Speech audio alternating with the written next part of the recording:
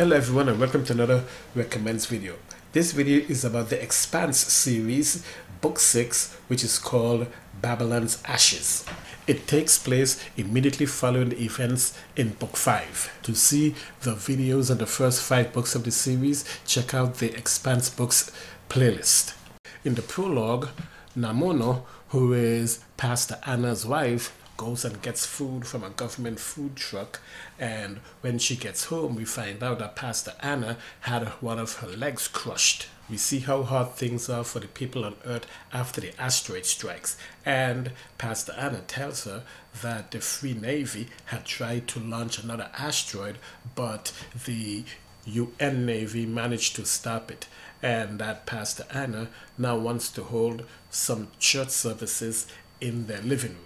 Michio Park is captain of the Connaught, and they're at the gate stopping ships from going through, confiscating the ships and whatever goods they have inside them and redistributing them to the rest of the belt. She had just completed doing that to a ship called the Hornblower when Marco calls her and tells her he wants her to come to Ceres. He's having a meeting with all of his inner circle. And it occurs to her and her new husband that Marco is not as infallible as he's trying to get people to believe. Philip, who's at Palace Station with his father, hates James Holden because he blames him for the fact that he thinks Naomi died when she left the ship. He later finds out that Naomi didn't die, but she survived, and now he was the only one who didn't know that. So now he hates her even more than he hates Holden. And now his father's ship, the Pella, is headed for Ceres. On the moon, Holden and his crew spent days getting debriefed.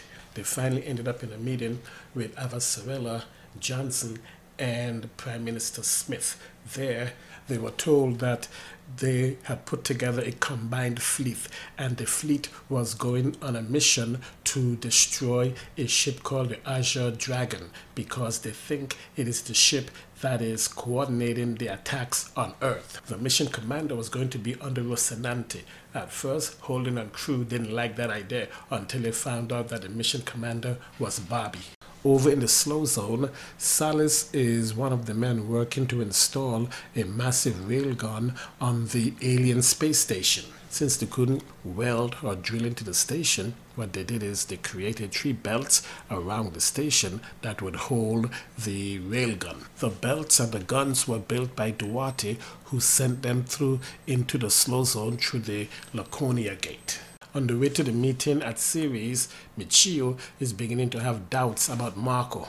Once they got to Ceres and everyone from the inner circle of the Free Navy was there, Marco told them that it is time to begin Phase 3. So the Rocinante caught up with the Azure Dragon, and after hailing them and getting no response, they shot it with the railgun, and they thought it was inoperable. So Bobby went to board it. And when she was in the airlock, the Azure Dragon trapped her there and then began attacking the Rocinante in mech suits. So Amos and Clarissa went out to stop them. They managed to beat them off, but Clarissa got shot and Holden went out and rescued her. Once Clarissa was in sickbay, Holden came to speak with her. He had finally accepted her as a member of the crew. Meanwhile, on Ceres, Marco laid out his plans for Phase 3, which involved a system-wide belt of civilization with big power plants and food factories. And of course, they were going to strip mine Earth to provide for all of it. Meanwhile, his son Philip got into an altercation and shot a security officer, so Anderson Dawes, who is the governor of Ceres, met with Marco and got his son banned from Ceres. If he ever came back, Philip would be arrested and tried.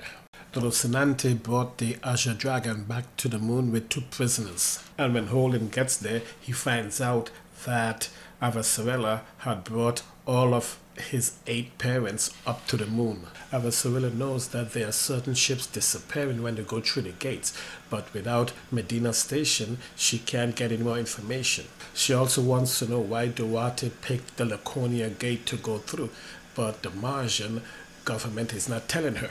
But now that she knows that Marco and his captains were all together on Ceres, she decided to attack and take back Ceres. On Ceres, we find out that Monsieur Pa hates Fred Johnson because he put her in a position of authority on the behemoth before she was ready. And because she wasn't ready, she didn't pay attention to Bull's advice. And not paying attention to Bull's advice led to her lover Sam getting killed. And Marco finds out that Earth is coming for Ceres, so he's evacuating all of the military personnel and all of the supplies and leaving the Belters behind to fend for themselves. So Monsieur Pa and her family, her husbands and wives, decide that they're not going to follow Marco anymore. Back on the moon, the Rossi is being outfitted with a new experimental hull made from studying the protomolecule, and it is going to be the observation ship for Fred Johnson in the attack on the Free Navy.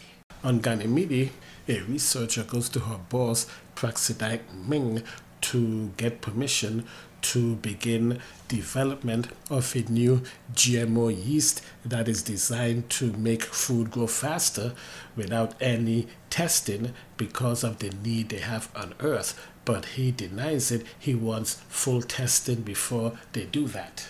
Later, that same researcher is found dead. Prax thinks that the Free Navy killed her because she was trying to help Earth. Back on Ceres, Philip had been confined to the pillar, while the rest of the Free Navy stripped Ceres of anything they could carry and sabotaged what they couldn't. Of the 6 million people on Ceres, they only took 1.5 with them when they left. While leaving Ceres, Monsieur Pa has been watching as Earth and Mars made an announcement that they have taken Ceres and they are now trying to help the 4 million refugees that were left behind. She then turns to Captain Kamandi, who she knows does not want to join the mutiny, and tells him she's going to have to destroy his ship to make an example of him if he doesn't get with the program.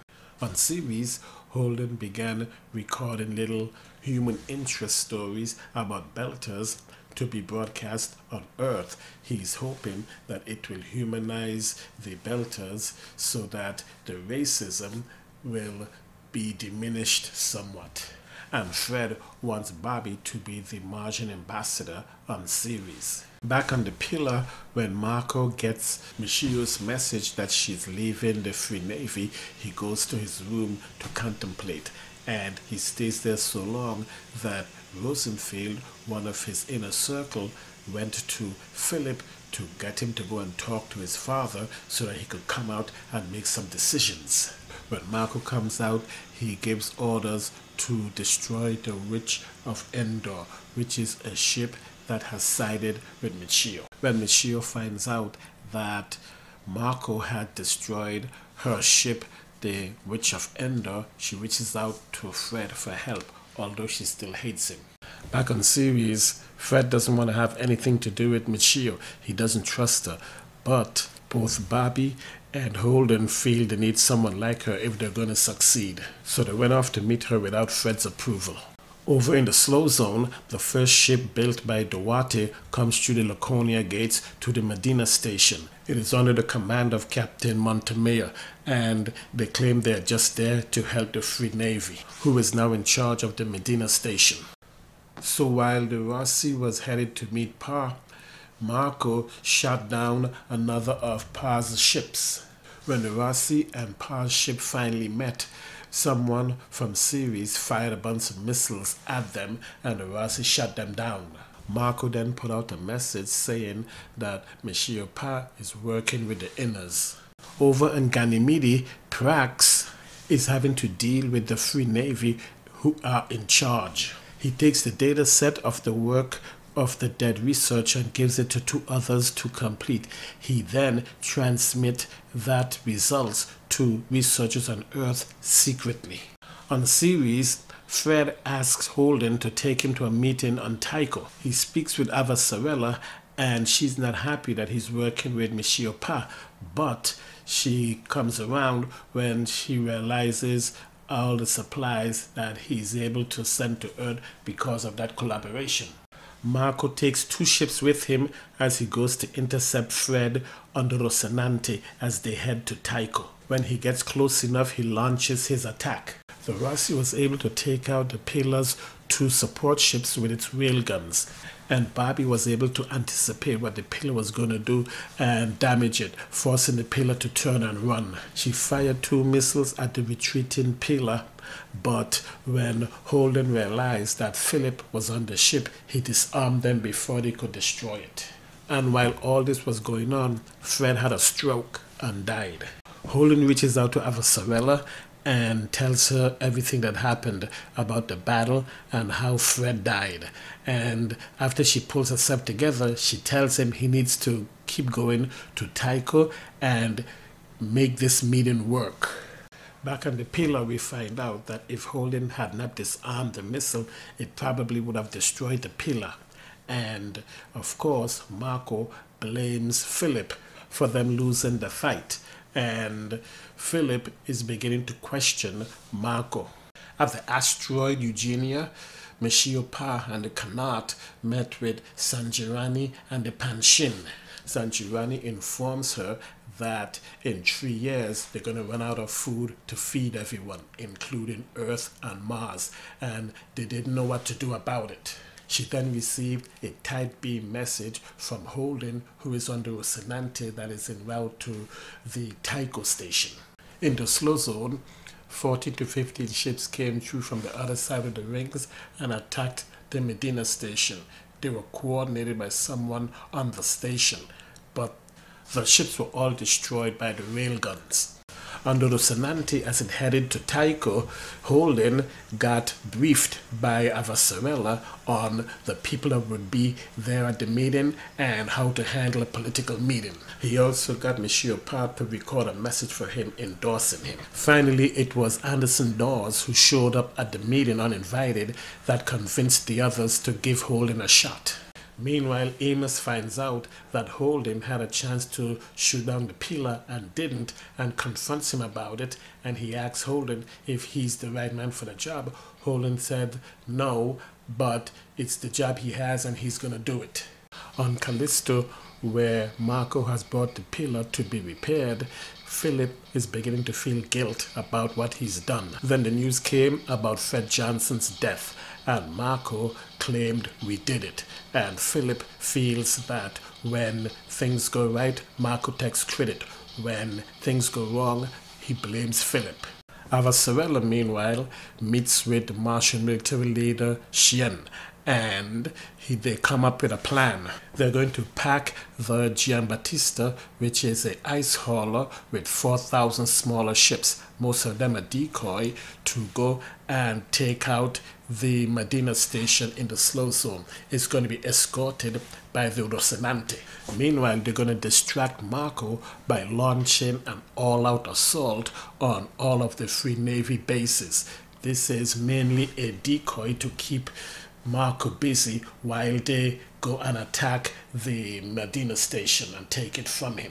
Monsieur Pa takes the Canard and 2 ships to Palace Station, where she destroys all of the station's defensives. Then she points one of her ship's drive at the dock, and she tells them that if the Free Navy attack them, she will destroy the dock. She tells Rosenfield, who's in charge of Pillar Station, that now is his chance to fix things since he made a mistake by following Marco, and he agrees. Meanwhile, Marco has to defend against an attack by Mika al-Dujali, and he wins, but at a price. He loses 2 of his ships, and his ship, the Pillar, got damaged. Mika attacked him because he blames Marco for his brother's death. Then Philip confronts Marco, asking him if this is the real plan since all of his other plans has failed. But Marco treats Philip like a kid and ignores him. Marco only gets nervous when he realizes that the Rocinante is escorting the Giambattista to the ring. 2 Free Navy ships tried to head off the Rocinante and the Giambattista before they got to the gate and fired 4 torpedoes at them, but all 4 torpedoes were destroyed and the Rocinante and the Giambattista took minimum damage. The The Giambattista then launched its 4,000 ships through the gate towards the Medina station. The Medina station defenders managed to destroy much of the ships before they realized that they weren't the real target. The real target was the railguns that were attached to the alien station, and Bobby and Amos and their squad landed on the alien station and began to attack the railgun and its defenders. Then Bobby lifted off of the station and launched a rocket at the railgun. That's when the station turned green, seemed to shrink, and shove the railgun and the rings holding it to the station away. The railguns, now that they were no longer attached to the station, were useless.